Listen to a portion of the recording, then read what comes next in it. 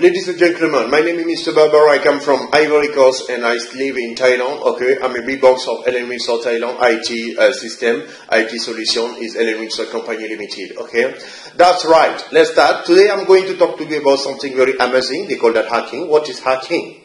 What is hacking? Hacking is a system to bypass someone's security mechanism. It's very simple. Okay, so don't confuse. I repeat again. Hacking is a system. Why I say system? Because there are so many things we have to handle that and to break someone's security. It's a system to bypass someone's security mechanism. Okay, that is hacking. Now, let's go about the difference between hacker and cracker. What is cracker? Cracker is someone.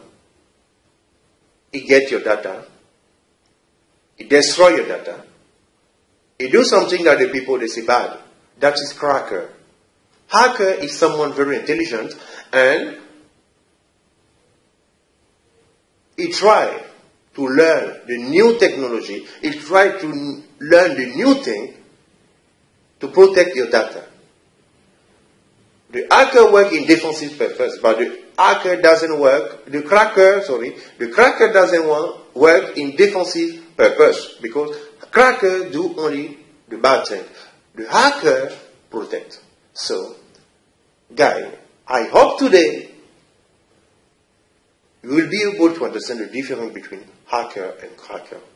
For example, I give you maybe a boy, he has 10 years old, he wants to have a Facebook account. He log in on Facebook.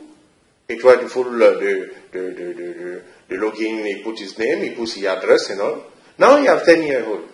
He cannot open the account because he's too young. What he do? He change only. He put like he has 20 years. He have his account.